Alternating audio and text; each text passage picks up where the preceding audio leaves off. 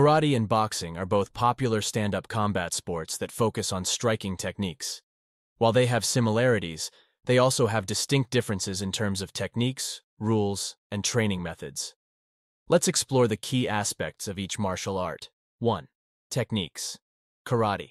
Karate is a traditional martial art that originated in Okinawa, Japan.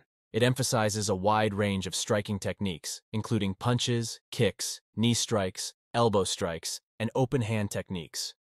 Karatekas also learn various blocks, evasions, and joint locks. Boxing. Boxing is a combat sport that focuses on punches, footwork, and head movement. Boxers primarily use their fists to throw jabs, hooks, uppercuts, and crosses. Defensive techniques such as slipping, ducking, and parrying are also essential in boxing. 2. Rules. Karate. Karate competitions have different rule sets depending on the organization and style. Points are awarded for clean strikes to specific target areas, such as the head or body. Some styles also allow sweeps and takedowns. Karatekas often wear protective gear during sparring matches. Boxing. Boxing matches typically take place in a ring, with rounds of a fixed duration. Points are awarded for landing clean punches on the opponent's head or upper body. Boxers aim to score knockouts or accumulate more points than their opponents. Techniques such as grappling, kicking, or striking with any body part other than the fists are not allowed. 3. Training methods. Karate.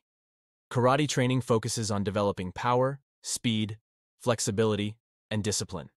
It involves practicing katas, prearranged sequences of moves, sparring, and conditioning exercises.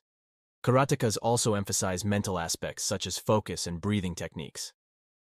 Boxing. Boxing training aims to improve endurance, strength, speed, and reflexes. Boxers engage in various drills, including shadow boxing, bag work, pad work, and sparring.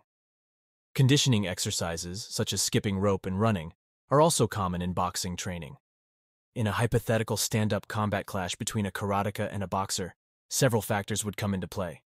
The boxer's specialization in punching techniques and head movement could provide an advantage in terms of boxing-specific skills. However, the karateka's diverse range of strikes, including kicks and knee strikes, could offer more versatility. It's worth noting that individual skill, experience, strategy, and physical attributes of the competitors would significantly influence the outcome of such a clash. Ultimately, the effectiveness of either martial art depends on the practitioner's proficiency, training, and adaptability to different fighting scenarios.